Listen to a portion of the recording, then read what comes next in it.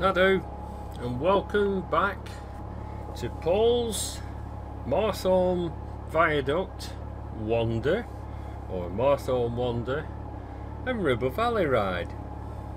Okay, so you've just seen me puffing and panting, or heard me puffing and panting walking up those steps. I was so disappointed, as I said on the cap cam, that couldn't get across the viaduct to look at the lovely views. But I guess, you know, it's a prime spot for suicides, you know, into that river, so health and safety being what it is. So I've just taken that nice photograph. I was so annoyed that that van was there. He was on his lunch and couldn't very well say, oh, you know, can you just move you down to the other side. It would have been nice for him to actually do that of his own accord, but he wasn't going to do that, so there we are. Hey ho. So yeah, so with the line closing in 1957, I think that predates Dr. Beeching. As far as I know, Dr. Beeching's time was in the 1960s. The 1957 time probably before him. So if somebody knows a definite answer to that, please let me know. Please comment. But certainly the photograph that I included of the of a train going over the line, you know, you can just imagine what it would have been like. You know, it would have just been a normal branch line. Just such a pity that that nobody can maybe, you know, see the foresight in reintroducing it for tourism. Maybe one day they will, and when they're looking at this video, maybe long after I've departed this mortal coil, then you'll be able to say, well, you know, you were on the right lines, Paul, and look, they've opened it, and so there we are. So no point commenting when I'm dead and buried. So, well, not buried, but cremated. Right, on a more cheery note, we're just joining the A680, coming from Great Harwood towards Portfield Bar, and then on to this road actually leads to, you know, like Clitheroe, the A59, and if you go west, that takes you to Langor, to the Sharjah, to Preston, to Liverpool, and you know, so, but we're going to Sabden, and then we're going from Sabden over the Knicker-Pendle past Wellsprings.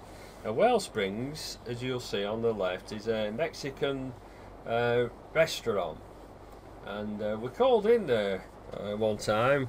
It was New Year time, and we had a snack, and oh, by golly, it was good. It was very tasty.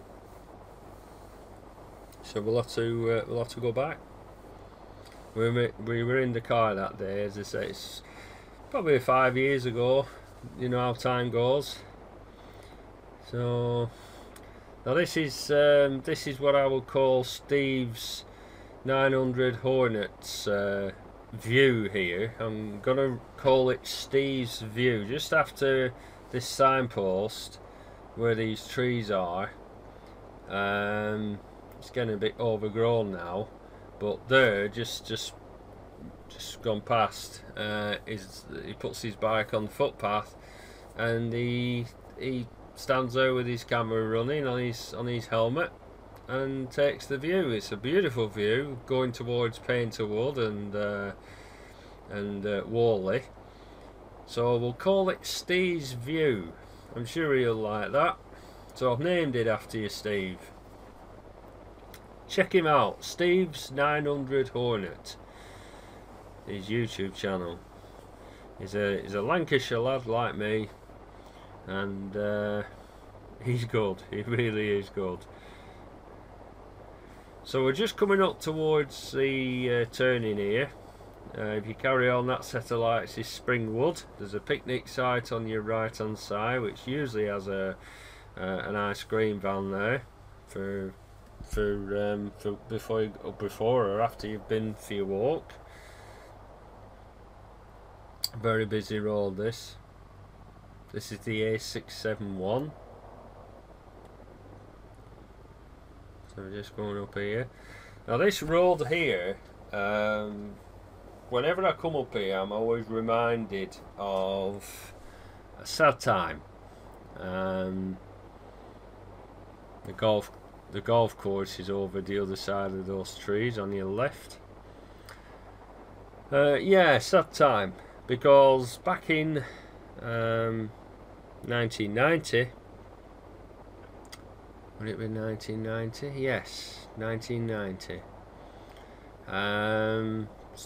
Would be late spring, early summer, late spring probably. I came along this road here on our then bike, and it was a Kawasaki GT 750, and there is a photograph of it. Now that was our last bike before Samantha came along, our daughter. And so before I part exchanged the bike for a car dealership in Great Harwood.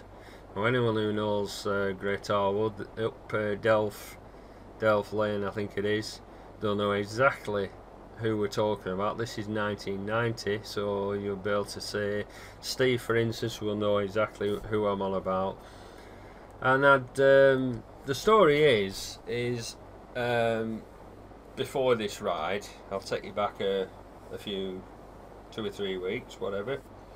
I'd gone up this Delph Lane on the bike, and we were looking at buying a car, changing the bike and for a car, because Samantha was on the way, and although we could have got a sidecar, because loads of people said, oh, you can get a sidecar, you know.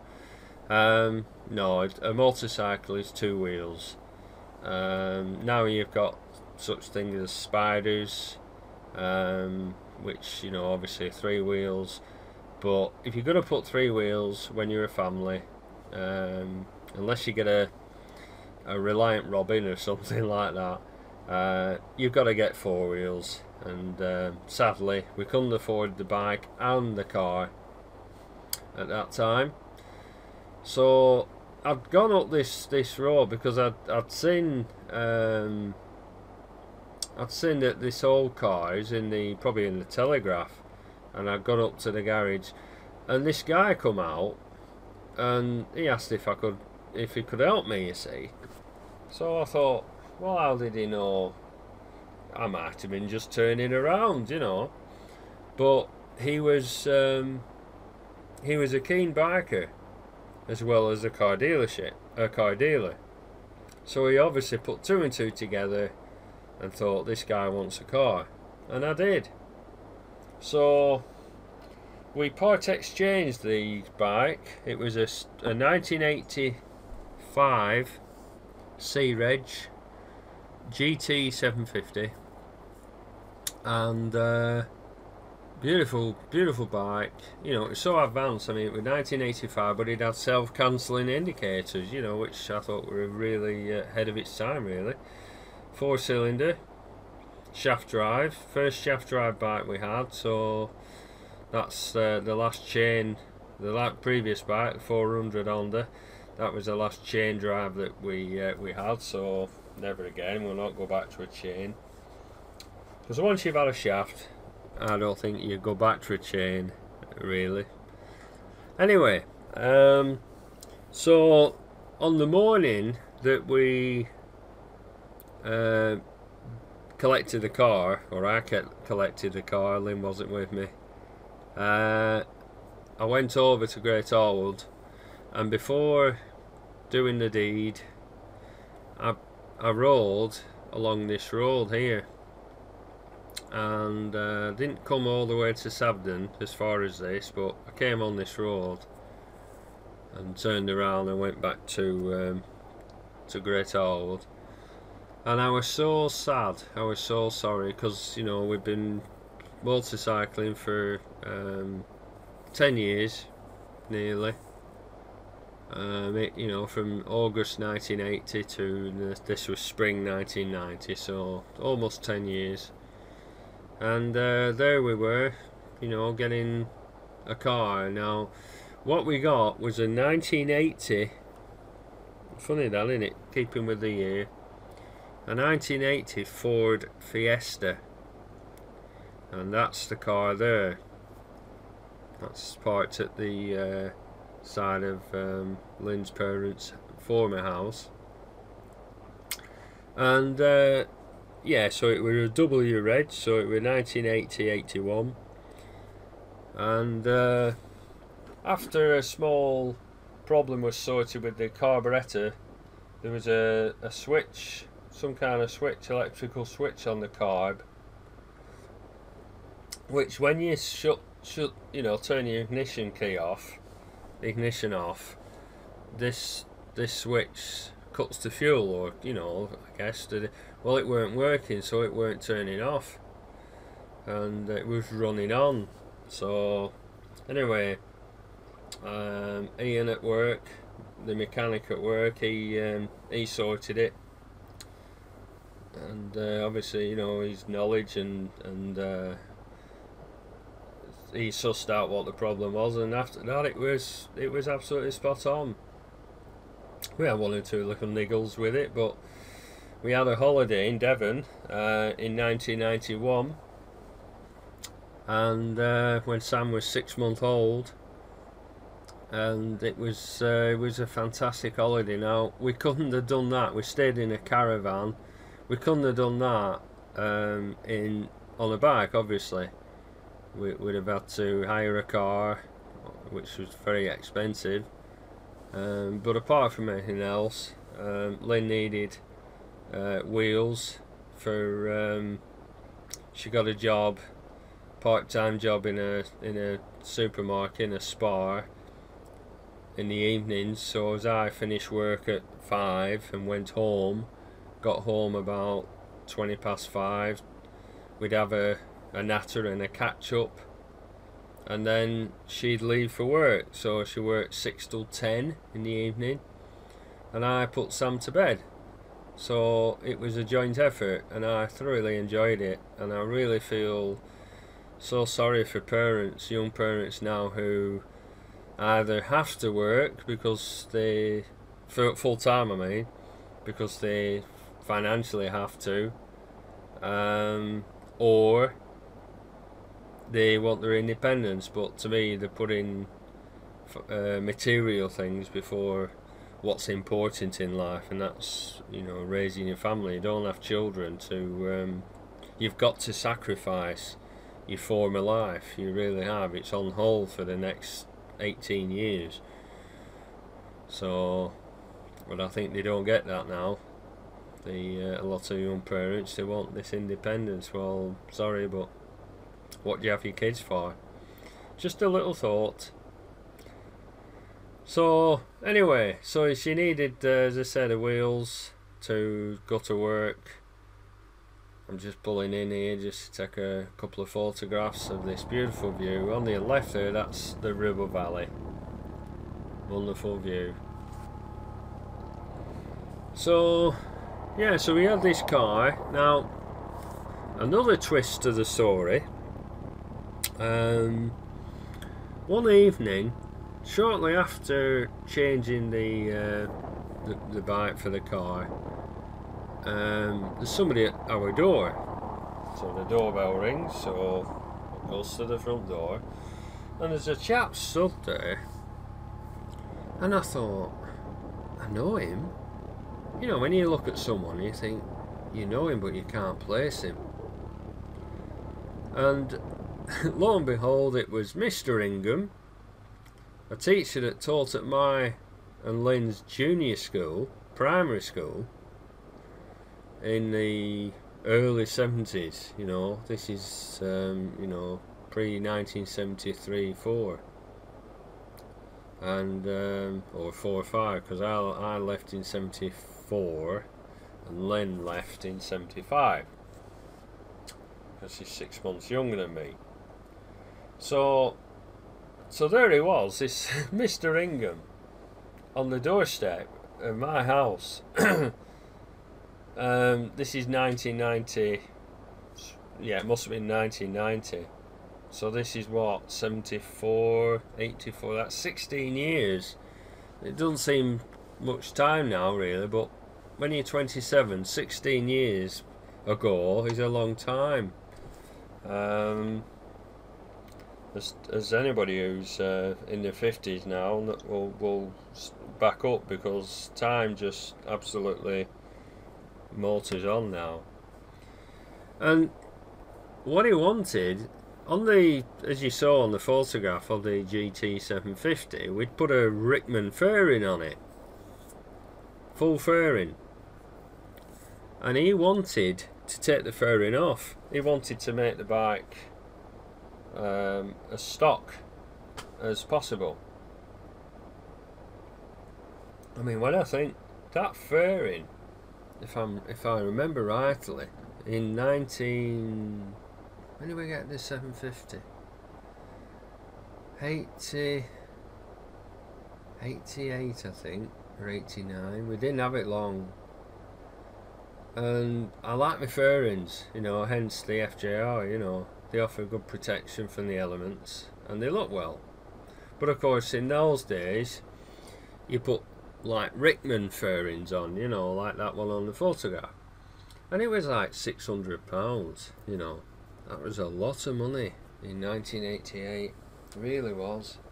I was probably on 60 pounds a week, so it added quite a lot to the price of the bike, but you were willing to pay it. I like my comforts. So he wanted to take that off and put the headlight back on, you know, and it's on its original fittings. Well, I had all the fittings, so luckily I kept hold of them, and I was very organised then. I'm not so organised now, sadly, but I was then. Just breaking off my tail a minute. This is coming into Pendleton now. Their Member of Parliament, the Ribble Valley Member of Parliament lives, I think he lives in this village, and that's Nigel Evans. And I'd like to ask Nigel Evans how on earth he allows this road in this delightful little village to get in the state that it's in.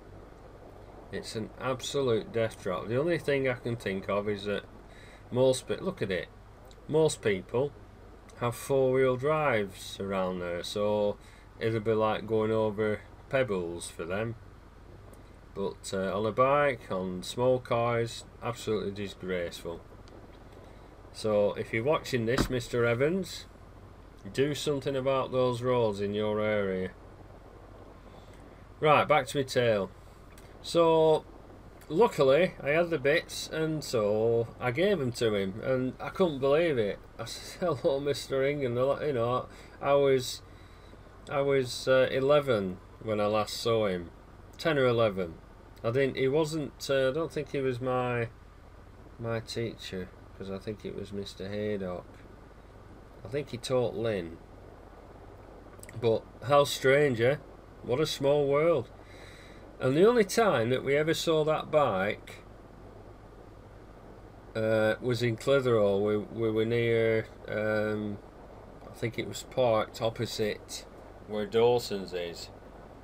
Now whether he lived in Clitheroe, I don't know. I suspect he did. And we saw it. It was C for Charlie, 726, H for Harry, F for Foxtrot, M for Mother. No, hang on. C726, HFM, CFM, C, something like that. I can't remember. Anyway, end of my tale, end of video. Thanks for watching. See you next time. Bye for now.